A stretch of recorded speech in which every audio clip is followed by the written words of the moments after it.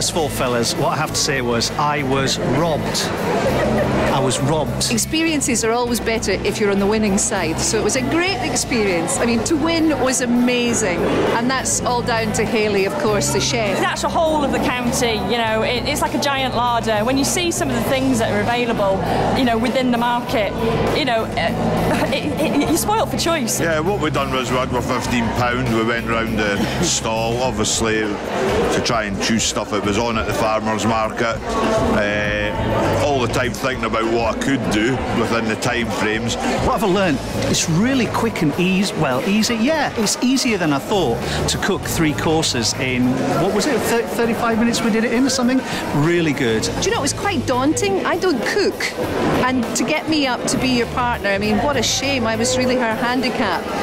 But it's so fast and full on, you know, it's happening all the time. Okay, well, what we made today, we made the actual main dish was the grouse. I wanted to do some game dishes because grouse is just in season a few weeks ago, and it's one of those things that people might shy away from. It was lovely to be doing a grouse dish and to learn, you know, a different way of doing it, so thoroughly enjoyed it. It was all over in a flash, though. So we served the grouse with a nice bramble like sauce, a bit like a cross between a compote and a sauce. We reduced down some Cairnmore bramble wine, you know, boozed it up a little bit. Pancetta crisps using our puddle dub pork, streaky bacon, and then we made like a cross between a fricassee and a French-style peas using the fresh broad beans from one of the ladies on the stalls. We had some Swiss chard, and we chucked some more bacon lardons in there, and then we had some lovely courgettes from Leone. We got them for free, but don't tell George, otherwise he'll be moaning. To kind of offset it a little bit, because it's quite a rich dish, we made an earthy root vegetable slaw using beetroot and carrot and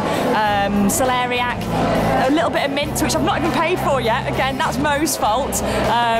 It was really busy on the stall, so we borrowed the mint and we'll give it back what we've not used. So a bit of apple mint in there, white wine vinegar, just to spruce it up a little bit, a bit of salt and pepper, and that's a really nice kind of hearty main dish.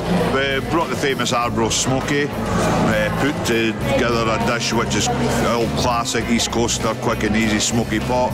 Actually, I've got a dinner party tonight when I go home, and I'm going to do the starter, which was the smoky with the bacon and the cheese and the cream, lots of calories, and I'll do the Cranachan, which was just dead simple, pouring the whiskey in with the cream and the caster sugar. Absolutely brilliant, really loved the experience, and I worked with a great chef as well. We've put together all local cod, scallops, mussels, monkfish and salmon. We've done it in a kind of stew, bouillabaisse or Mediterranean stew, which was lovely, with some rustic fresh bread, bought here as well. Could wipe and scrape the plate with, just peasant style again. And then for pudding, this was our piece de resistance. This is what was going to get us, you know, the votes for winning. Mexican churros. So I'd been to Oaxaca a few weeks ago, that's what I was saying to everybody, and I saw someone on the table next to me. What's that? I wondered what it was, got some myself, tasted it, fell in love with it.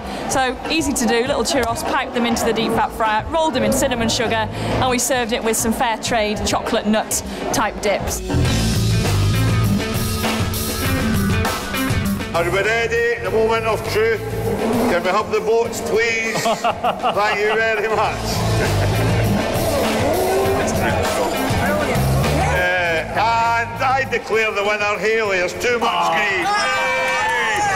Hayley and Mo.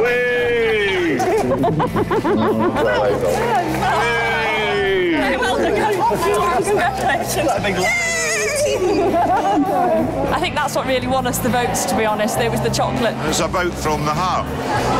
The chefs cook from the heart, the producers, artisans, they produce from the heart, and beautiful produce, local in a beautiful area. What more can I say? Food is fun.